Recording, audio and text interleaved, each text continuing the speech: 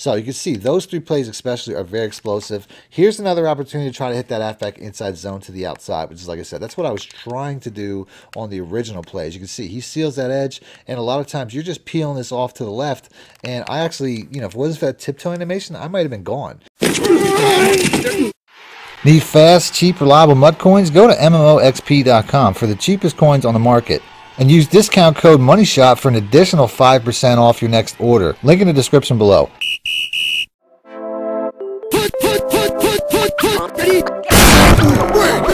Welcome back, YouTubers and Madden fans. This is Mad Money Shot, sniffing out the Madden cheese as always. Got some more plays for you guys today out of the Tampa Bay Buccaneers playbook. This particular playbook here, I've already put out a ton of stuff on it. I've even put out a full breakdown on it, but it was way early in the year, so I'm sure a lot of the stuff has changed since I originally put that out. But I will definitely put links in the description for all the offensive schemes that I put out so far. The split close, the pistol bunch TE.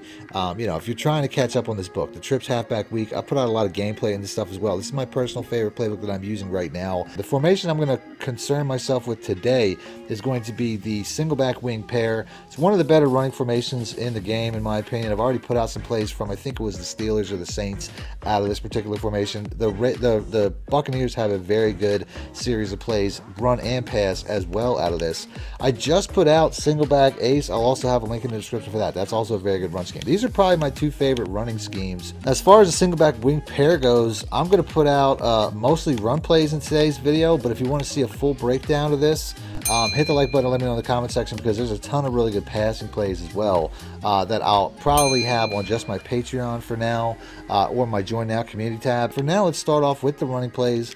A couple of really good run plays. The 0-1 trap right there off the top, that's not necessarily the best one. To me, the best one's probably between the halfback inside zone, which I'm definitely going to put on. We have a lot of the plays already in here. That's one of the things. Like the counter week's definitely a play that should be in the top 4, top 5, which is one of the things that makes this formation so good. There's so many run plays. The dive alert smoke and the stretch alert lookie are both already in it. And then the fifth play would probably be between the 24 zone open and the 0-1 trap. But I'm going to say the 0-1 trap would probably be my favorite. So that's going to be the 5 run plays I go over today. And then obviously, if I have time, I'll probably put a pass play towards the end. There's definitely some good ones, like the PA scene specifically. But I'll save a lot of pass plays for my Patreon and stuff like that, for my Join Out community tab. So fifth play is going to be the 0-1 trap. Now, before I get into this video, as always, if you guys want to get your MUT team up like mine, make sure to check out my coin sponsors at MMOXP.com. Link in the description below, and use discount code MONEYSHOT to get 5% off your order, as well as supporting this channel. Every time you buy from them with that discount code, you help me out big time. So I really appreciate that. You guys are showing me a lot of support. Other than that, we're going to get into the reads here. Now, this first play, that's one of the reasons that I love this defensive formation. It's a complete glitch when it comes to what it does to the defense. You can see, based off the fact that there's 3 tight ends and there's such an off alignment on the formation, a lot of times it forcefully forces the defenses to auto shift, which is something that if I show you right now, I mean, I can make that auto shift go away simply by evening out the formation. And then this is typically the formation you're going to see.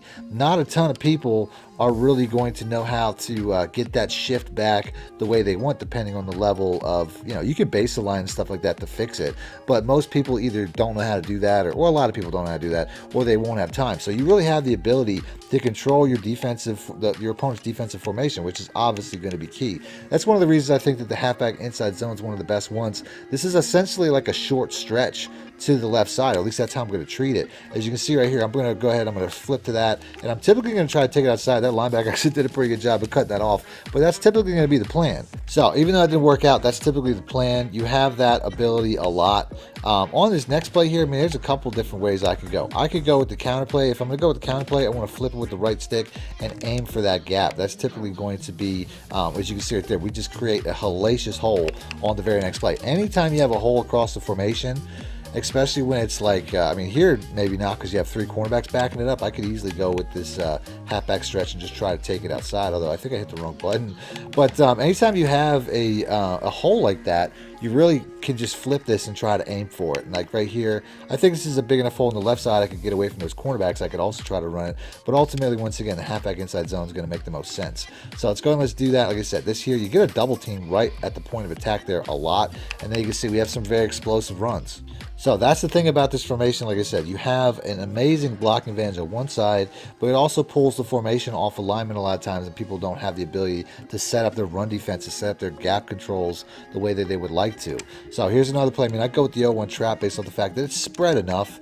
I mean, this is a good enough spread that I could try to make that happen. Looks like we have a man blitz or something like that since he followed, but ultimately, like I said, anytime you have spread formations, I mean, look how big that hole is. You could drive a truck through that hole. I mean, that's just insanely easy. Like I said, the only thing I don't like about that is it does take a little bit of time for that motion to happen, and a lot of times your opponent will pick up on that and they will try to shoot a gap or something like that. That's about the only thing I can say that it gives that 0-1 trap issues. But there are pass plays that play off of that. Like I said, I'll have in my Patreon and on my Join Now community tab. So it's not, you know, it's not a given guarantee that it's going to be a run play. So here's another opportunity, going for that counter. Like I said, you have that gap. Like I said, there was a little bit tight, but you can see I got through it. I didn't quite get the hellacious hole I was expecting. So this play here, I could go with any number of plays here. The halfback inside zone or the 0-1 trap. The 0-1 trap to me is probably going to be the more explosive of the two, and it goes right over the gap where the alignment is off and missing. But like I said, it's really hard to say. I might have been able to get more with the halfback inside. Those are probably the two best plays. This 0-1 trap, by the way, is not in a lot of playbooks. I think it's only in a couple playbooks, which is one of the reasons it's you know, the Tampa Bay playbook is so good when it comes to offensive plays.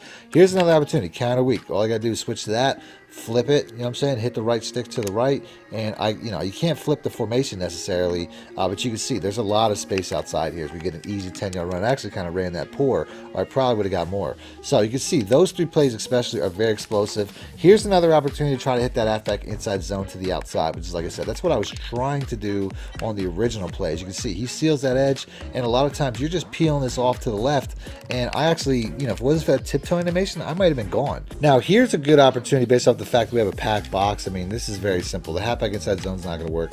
The dive is not going to work. The counter is not going to work. You need spacing for that. You need spacing for the 0-1 trap. So this is something where you're definitely going to want to go with the stretch alert looking and try to take it outside.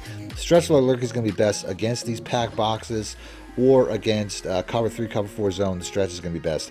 I use this play a lot in goal line. When people like to man up in goal line, a lot of times the X route's a perfect play against any man defense. But ultimately, you know, this is a play I'm just going to want to take outside. You can see when we have, you know, there's nothing. As long as you make the right reads, all these plays will have success. Now I'm going to go ahead and show one passing play. There's a lot of good passing plays in this particular formation, but I'm going to show one that works against just about all of them, and that's the PA seam. So let's go and let's pick that. Now if you're going to run this particular play like this, where you motion this guy in, like I say, you don't have to do that, but if you're going to, you probably want to make sure that you motion this guy in from time to time during the run plays, because that will make it a little less obvious.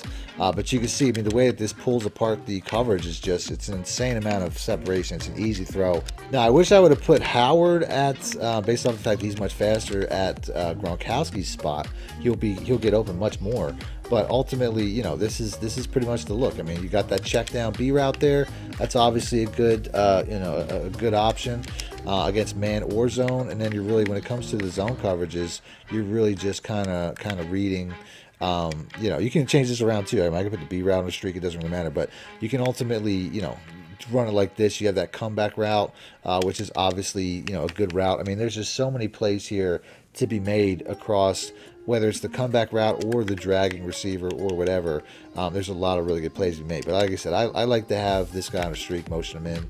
I find I have enough faith in those tight ends that they will make the plays necessary. So I'm going to go ahead and end the video there. If you guys want to see more, the passing plays to go with this, because I do have quite a few, hit the like button and let me know in the comment section. I plan on putting some of this stuff out when I go to Florida in the middle of April, so that entire week I'm going to have like these things pre-recorded for you guys. So that's a perfect opportunity for that. So hit the like button and let me know in the comment section.